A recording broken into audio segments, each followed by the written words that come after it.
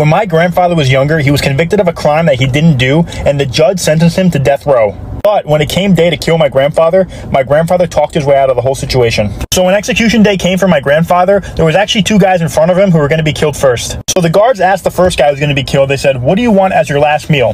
The guy says, "Oh, I want a big juicy steak." So they give him the steak, he eats it, and then after he eats it, the guards just kill him immediately.